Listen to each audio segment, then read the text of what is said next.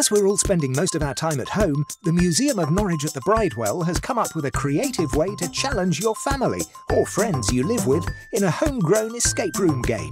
Keep watching to find out how you can escape boredom with just pencils, paper, sticky tape, a few things you'll probably have around the house, and some imagination.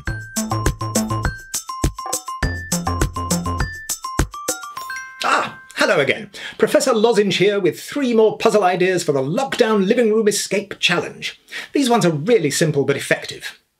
Now, board games can be fun. Families have been playing them for centuries. Norfolk Museum Service has a wonderful collection of children's puzzles and games from early Victorian times to the present day. If you've played all the ones you've got at home during lockdown, though, there's a good chance you've become bored with board games by now. Don't throw them away though, because for our first puzzle this time you'll need a dice. Or, if you're old-fashioned, a die. It doesn't matter what you call it, but you'll need one of these things. You can borrow one from a board game. It'll be easier for you to make the rest of this puzzle if it's not too small. You'll also need a piece of paper, a ruler, a pencil and a pen. You're going to make a grid that the dice needs to be rolled across square by square to reveal another 4 digits. Make up your combination, obviously using only the digits 1 to 6, and check it works in your codex. That's the book that the players will use to turn a combination into a word, remember. Check back to part 1 if you need a refresher. And there's a handy crib telling the players how to use it in the PDF that you can download. First, measure your dice. This one's about 16 millimetres.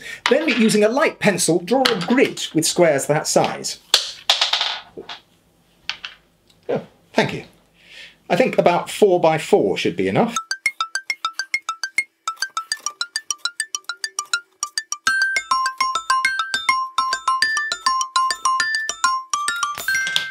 When you've drawn your grid, mark the square where you're going to start by writing 1 on top. I'm going to start in this corner.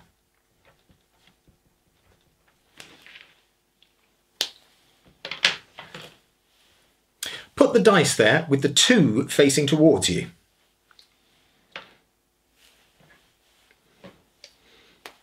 And write 2 this side next to it.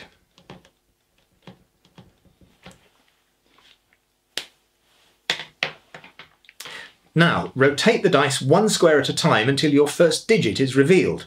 You can take any route you like, but mark each square as you leave it so you know where you've been. When you get to the first digit, mark it with the letter A. My combination's 2, 5, 6, 4, so I'm only going 1 square for the first digit.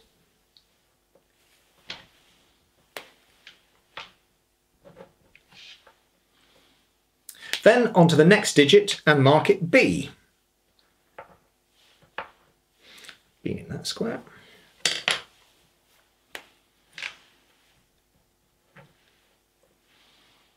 The only thing is to avoid crossing your path or it'll get confusing. Repeat that for the other 2 digits. When you've made your route, draw the outline of each square and the letters in pen and rub out the pencil marks.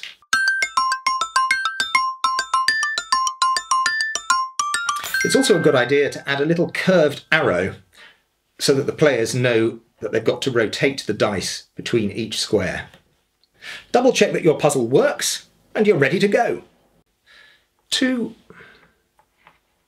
5, 6, 4. Make sure you remember the solution or keep a note of it because you'll be the games master and will need to clue the players if they get stuck. Now, what, as someone once asked, have the Romans ever done for us? Well, that's a very big question, and the answer's a very long list. But one thing they didn't give us was a useful numbering system. It's fine for counting, but pretty useless for doing maths. Don't worry though, because there's no maths needed here, just words. Take a look at these. They look pretty straightforward, but they're not entirely what they seem. They all have Romans hiding in them. Running through them quickly, 4 is hiding in 5, 9 is hiding in 6, 5 is hiding in 7, 1 is hiding in 8 and in 9, and incredibly enough 55 is hiding in 12. I'm sure you've worked it out, haven't you? There are Roman numerals concealed in their names. IV is 4, IX is 9, V is 5, I is 1, and LV is 55. You can use them to make another combination. Mine's going to be 5, 5, 4, 9. So it'll be 12 for the 55, 5 for the 4, and 6 for the 9. Make up a clue, something like this. I hope you find this. I overheard the kidnappers plotting, something about hiding a number of Roman clues nearby. Then write your code numbers, as words of course, on another piece of paper, and perhaps label it Roman clues to give the players a hint. Another puzzle done! Don't forget to join us for 2 more films with tips on how to put them all together and make a complete game. One more quick puzzle for this episode. You'll probably have plenty of things in your home that you can hide a solution in.